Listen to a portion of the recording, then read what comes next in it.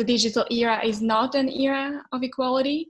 And it cannot be if we see 1 in 3 women experiencing violence, if 55% of women say they've experienced sexual violence, and we know that a lot of it is more likely to happen to women online than it is likely to happen to men. If, as Katja mentioned, the funding goes to male teams, if there's less than 8% female CEOs, all of these are the numbers which are sometimes the invisible iceberg, sometimes it's a bit more visible, like the 16% pay gap, for instance, that we have in the EU, all of which is basically painting the picture of where is the engagement that we should be looking at.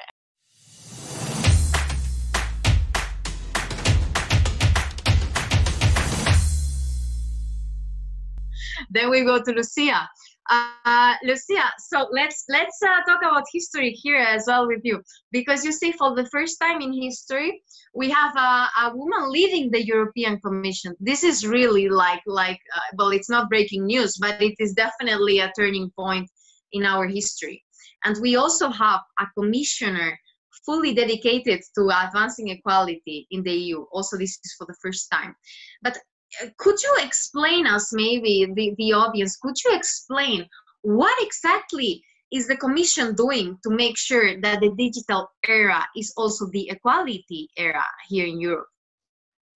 So we've seen the examples happening in all areas of the society, and as you're saying, we are now in the historical moment where the European Commission for the first time ever has been given this political mandate, obviously with the President Ursula von der Leyen, with the Commissioner Helena Dalli being appointed to be exclusively in charge of equality agenda, which is the first time ever in history. And so maybe some of you, if you're following this topic, you've noticed that in March this year, the Commission adopted its gender equality strategy, which is a big political achievement for us because it outlines the roadmap that we will be working on in the next, in these 5 years of this mandate.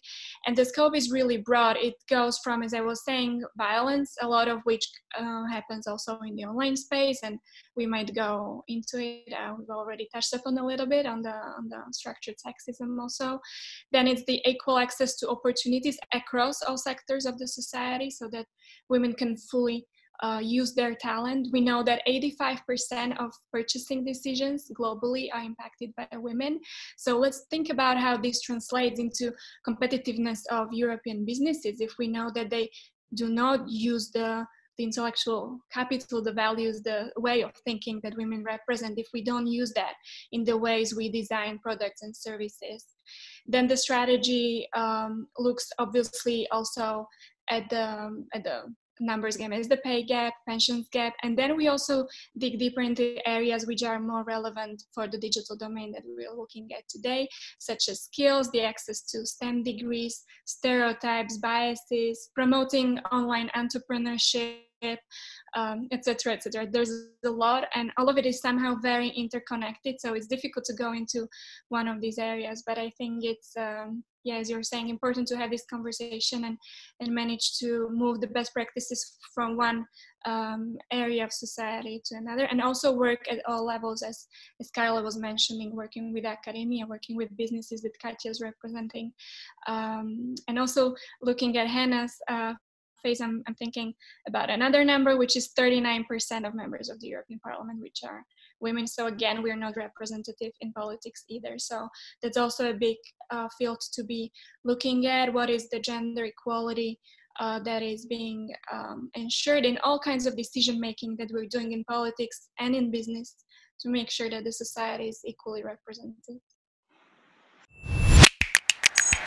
So you frequently say that every job is an ICT job these days, right? It's a view, obviously, which I fully agree. Everything is digital in one way or another.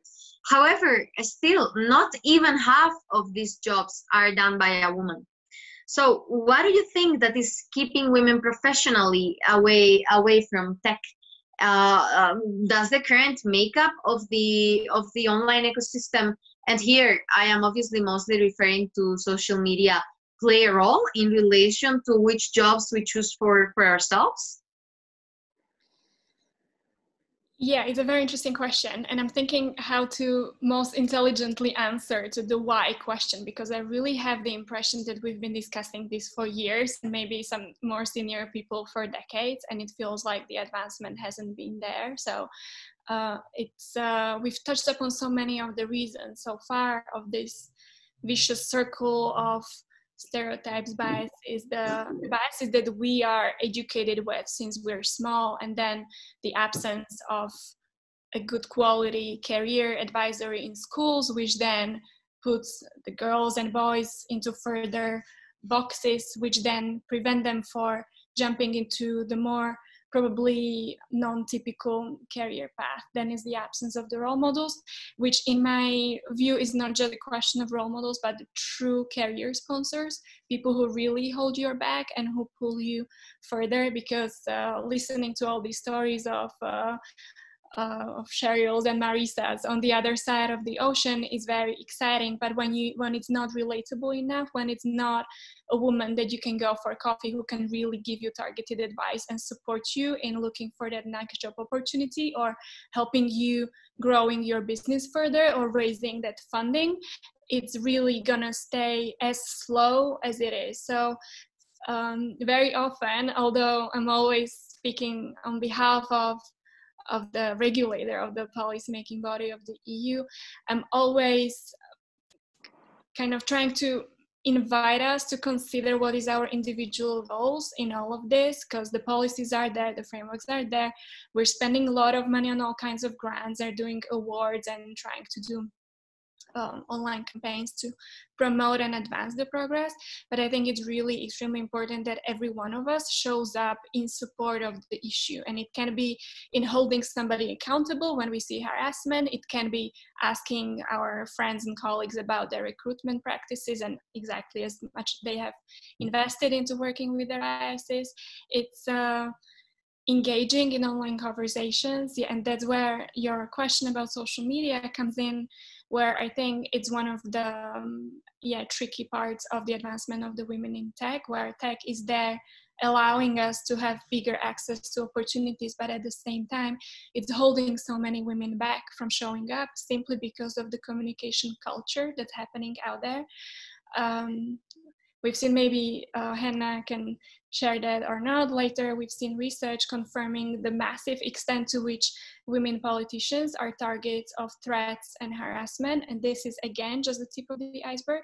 Myself, I was running in the campaign last year, and ever since, whenever I post anything on social media, and it can be a harmless post about an invitation to an event like this, the avalanche of attacks that I received there, it really takes a lot of individual mastery and support of your community, which supports you in flowing through that effort to bring out certain kind of career path or product or service or whatever you're trying to communicate online. And so, yes, I think it's really important that we are much more conscious of how much risk comes with it, and then we invest in the individual abilities of the women who are trying to show up more in the social media space, to give them the tools and the capabilities to deal with it. And this then applies to entrepreneurs, politicians, journalists also. The European Commission launched a big campaign last year, hashtag digital respect for her, where again we're trying to bring attention to this and kind of make people aware that there should be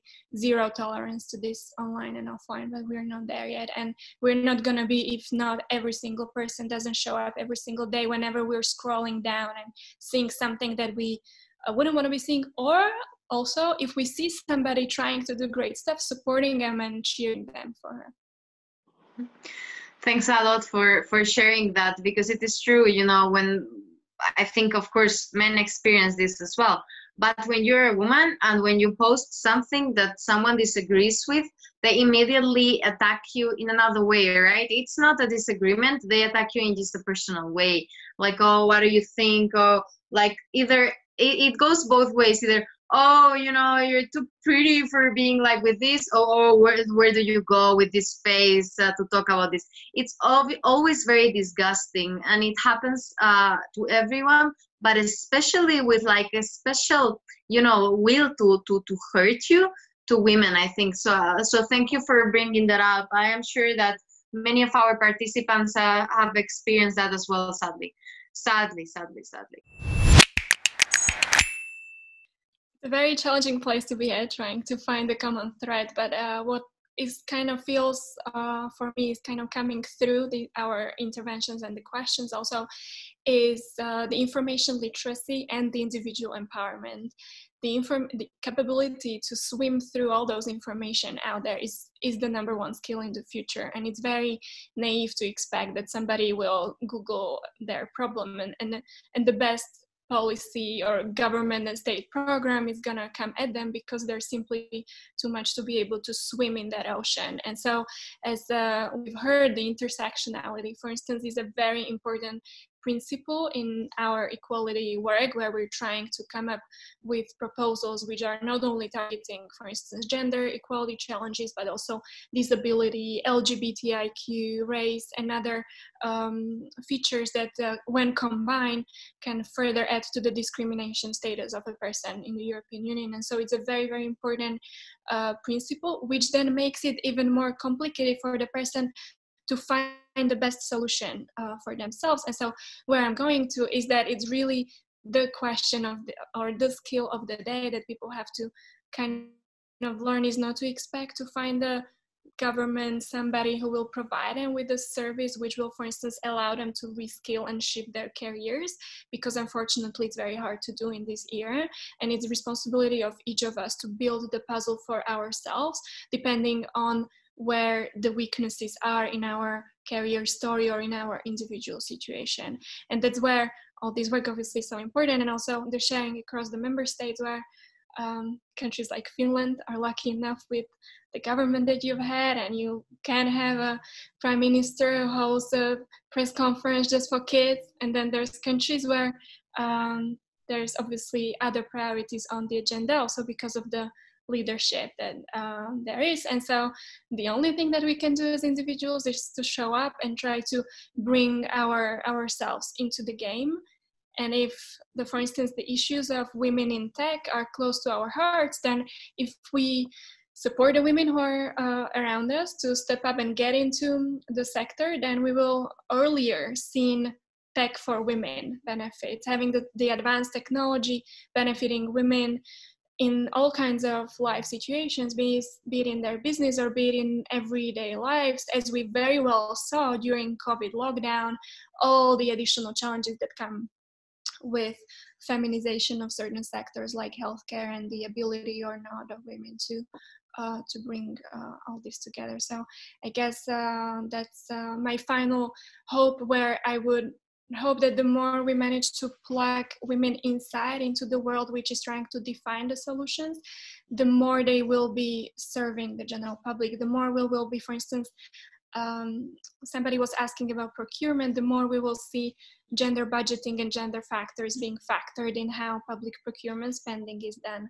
the more we will see smart enough data being collected from the public space so that it informs much better our decisions, the more we will see this kind of sensitivity being felt in the decision making of the justice systems, the police. I mean, every area of the society that we look at, the diversity will simply be embedded in the design of the decisions, and not just, you know, splitting the two parts of the world. So I guess that's my plea, as I already said. Please just try to think about where is it that each of us can be a bigger agent for that change every day, on our own social media, in our own families, or coffee conversations, or empowering the women and men that are around us.